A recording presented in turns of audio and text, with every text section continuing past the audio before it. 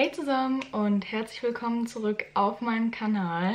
Heute gibt es endlich mal wieder ein Zuletzt gelesen Video von mir. Das letzte war im März und seitdem habe ich ganze 8 Bücher gelesen, worauf ich irgendwie ganz schön stolz bin, muss ich sagen. Und ja, diese Bücher werde ich euch jetzt einmal alle zeigen und ich wünsche euch ganz viel Spaß beim Zuschauen. Let's go! Die ersten beiden Bücher, die ich im März gelesen habe, die ich euch noch nicht gezeigt habe, waren 2 Hörbücher. Also um genau zu sein, habe ich sie gehört und nicht gelesen. Deswegen habe ich sie aber auch nicht hier und werde euch die Cover hier irgendwo einblenden. Und zwar war das erste 9,5 perfekte Morde von Alexander Stevens. Das habe ich wie gesagt als Hörbuch gehört. Das hatte 5 Hörstunden. In dem Buch geht es, wie der Titel auch schon sagt, um 9,5 perfekte Morde. Also es werden einfach verschiedene Mordfälle vorgestellt, die eigentlich perfekt waren, aber denen man dann anscheinend irgendwie doch auf die Schliche gekommen ist. Und ich fand das super spannend und interessant, weil die auch größtenteils, soweit ich mich recht erinnere, in Deutschland passiert sind. Und ich finde, man denkt irgendwie immer gar nicht so, dass in Deutschland auch so komische, krasse Sachen passieren. Und deswegen hat mir das super gut gefallen. Ich habe das wirklich auch an einem Tag durchgehört. Ich fand es richtig spannend und unterhaltsam. Also wenn ihr euch so für True Crime Fälle oder sowas interessiert, dann kann ich euch das auf jeden Fall empfehlen.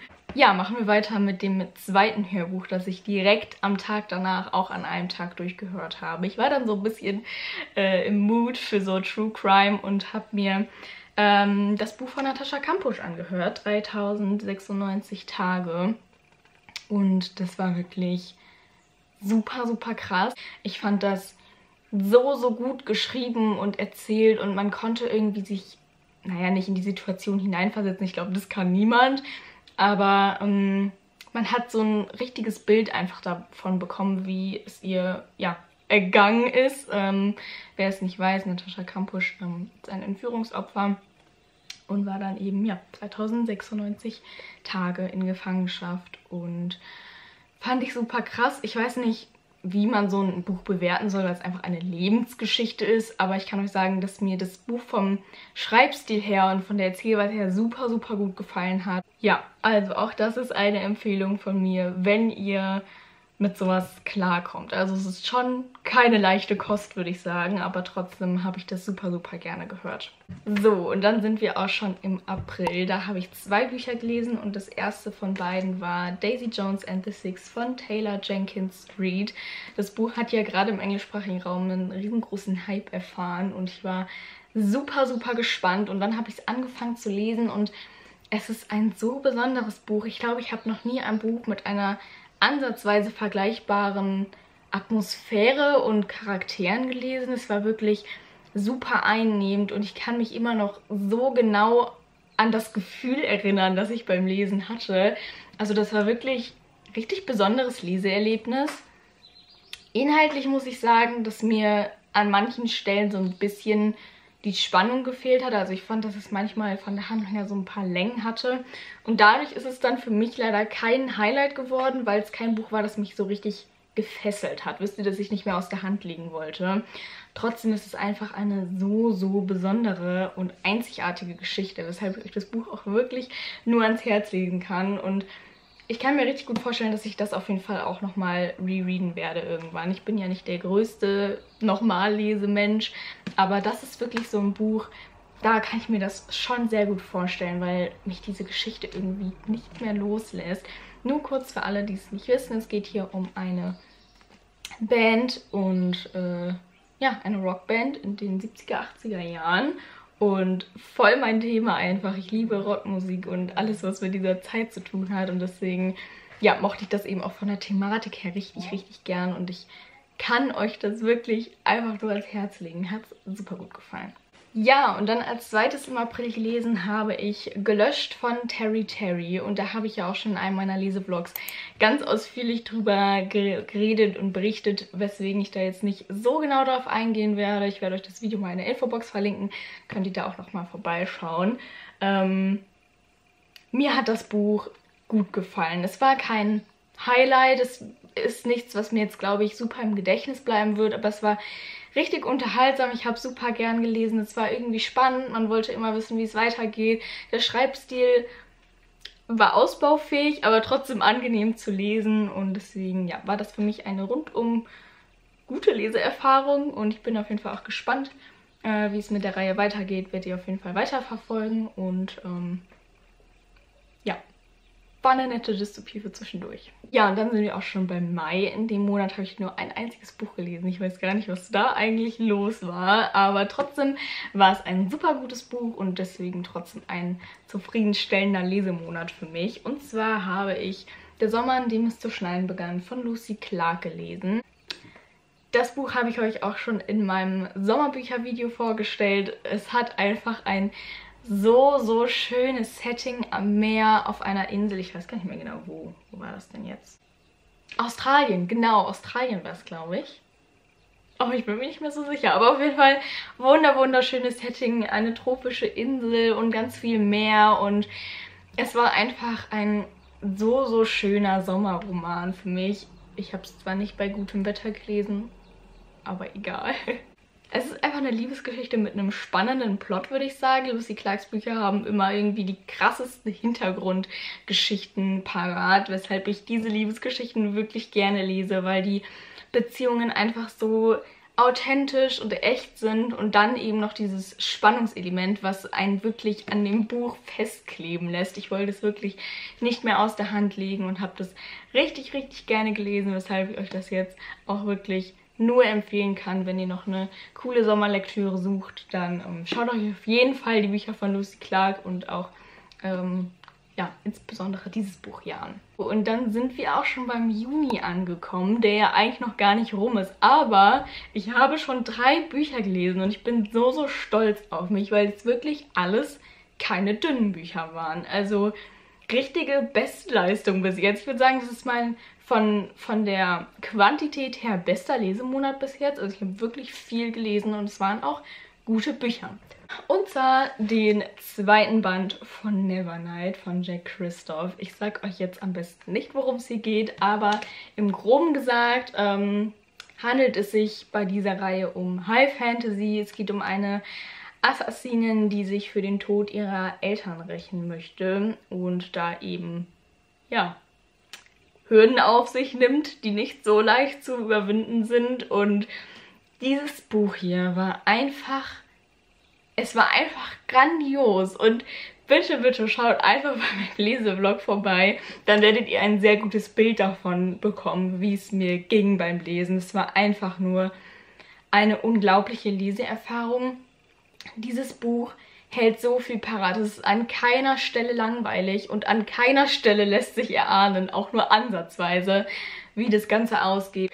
Ich bin jetzt einfach nur gespannt auf den 3. Teil. Ich muss ihn unbedingt bald lesen und es war... Lest die Reihe bitte einfach. Tut mir den Gefallen und lest diese Reihe.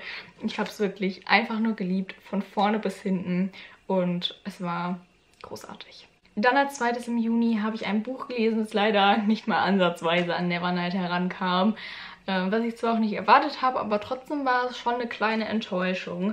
Und zwar spreche ich von der Nacht verzaubert von Amy Plum. Das ist auch der erste Teil einer Romantasy-Trilogie. Worum es die geht, möchte ich gar nicht so genau sagen, weil auch der Klappentext ziemlich wenig hergibt. Es ist eben einfach eine Mischung aus, ja, Liebesgeschichte und Fantasy, also Urban Fantasy, spielt auch in der echten Welt mit den Fantasy-Elementen. Ja, das Buch hat mir nicht so gut gefallen, weil ich sowohl die Protagonistin als auch die Liebesgeschichte, die das Buch beinhaltet, nicht so gerne mochte. Ich fand irgendwie alles nicht so überzeugend. Der Schreibstil war irgendwie auch nicht so ganz meins. Ich hatte einfach irgendwie mehr erwartet und ich habe mittlerweile höhere Erwartungen an Bücher. Wisst ihr, was ich meine? Also mir hat es einfach nicht gereicht. Trotzdem habe ich es gerne gelesen. Es war ein schönes Buch für zwischendurch. Ich mochte auch die Atmosphäre eigentlich ganz gerne. Es war jetzt nichts, was ich ungern gelesen habe, aber es war auch einfach nichts, was mich begeistern konnte. Deswegen kann ich mir vorstellen, dass es anderen Leuten gut gefällt, aber für mich war das halt einfach nichts, weil ich irgendwie, ja, mittlerweile höhere Standards habe bei Büchern. Ich weiß auch nicht, wie ich das erklären soll, aber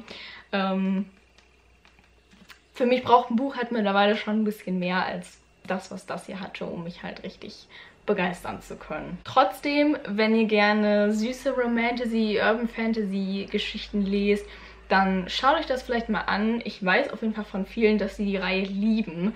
Deswegen, ja, kein schlechtes Buch, aber für mich einfach jetzt kein Highlight. Und dann das letzte Buch, was ich gerade erst gestern Abend beendet habe, ist Secret Game von Stefanie Hasse. Das Buch hat den coolsten Klappentext aller Zeiten. Also wirklich, als ich mir das durchgelesen habe, war ich sofort angesprochen und ich finde, es klingt einfach so gut. Und zwar geht es hier um eine Eliteschule in New York und unsere Protagonistin Ivy kommt neu dahin und sie erfährt dann recht schnell, dass es an dieser Schule irgendwie ein geheimes, mysteriöses Spiel gibt. Ich kann dieses Spiel, glaube ich, auch nicht erklären, weil ich es selbst nicht so ganz verstanden habe. Also es hat jetzt beim Lesen nicht geschadet, dass ich nicht genau wusste, was da abgeht, aber die Regeln könnte ich jetzt, glaube ich, keinem erklären. Jedenfalls hat es eben sehr viel mit Intrigen und Geheimnissen und all sowas zu tun und sehr viel, ja, Erpressung war da eben mit im Spiel. Und ich muss sagen, insgesamt hat mir das Buch sehr gut gefallen. Ich habe es auch wirklich schnell gelesen. Aber auch hier war es eben wieder kein Highlight, in dem Sinne, dass ich nicht denke, dass mir das Buch so lange im Gedächtnis bleiben wird, ehrlich gesagt. Also ich habe es wirklich gerne gelesen, aber es hatte eben nicht diesen kleinen Funken, wisst ihr, der übergesprungen ist. Das gab es irgendwie nicht so richtig. Ich mochte die Protagonistin Ivy ganz gerne. Ich konnte sie irgendwie bis zum Ende des Buches nicht so ganz erfassen. Also ihren Charakter fand ich ein bisschen schwierig herauszukristallisieren, weil manchmal war sie so badass und ist voll aus sich rausgekommen, aber dann war sie auch wieder so unterwürfig irgendwie zwischendurch und ja, manchmal konnte ich ihre Handlung deswegen nicht so ganz nachvollziehen, beziehungsweise habe ich manchmal auch einfach überhaupt nicht damit gerechnet, dass sie sowas jetzt macht. Und auch die Liebesgeschichte, um die sich das Ganze irgendwie so ein bisschen aufbaut, fand ich jetzt nicht so ganz überzeugend. Aber an sich eben diese Idee mit diesem Spiel fand ich schon ziemlich cool. Ich habe mir ein bisschen mehr Spannung erhofft, also so ein bisschen mehr Plot-Twists und überraschende Wendungen und sowas. Aber insgesamt würde ich sagen, ganz solides Buch, das ich gerne gelesen habe und auf jeden Fall weiterempfehlen würde, wenn ihr den Klappentext ansprechend findet, weil ich finde, dass der Inhalt sehr cool umgesetzt wurde. Also manchmal ist das ja so, dass man einen Klappentext liest und findet, dass das super cool klingt und dann sind diese Elemente, die auf dem Klappentext betont werden oder keine Ahnung, irgendwie klingt es dann am Ende toller, als es letztendlich umgesetzt war und das fand ich hier nicht. Also ich fand, ja, dass es gehalten hat, was es versprochen hat sozusagen und mochte das Buch gerne und würde es euch weiterempfehlen, wenn ihr zwischendurch mal so ein cooles Jugendbuch einfach lesen möchtet. Das waren sie, die Bücher, die ich so in der letzten Zeit gelesen habe. Ich bin insgesamt, wie gesagt, richtig zufrieden. Also sowohl von der Qualität der Bücher her als auch von der Menge. Finde ich das super. Ich merke auf jeden Fall, dass es jetzt zum Sommer hin wieder mehr wird, weil man sich draußen hinsetzen kann und in der Sonne liest. Und das mag ich einfach richtig gerne. Und ja, das war es dann auch erstmal wieder mit dem Video für heute. Schreibt mir doch gerne mal in die Kommentare, was euer Highlight der letzten Wochen, Monate war. Vielleicht ist da ja noch der ein oder andere Tipp für mich dabei. Und ja, ich wünsche euch jetzt noch einen ganz wunderschönen Tag und macht's gut. Tschüss!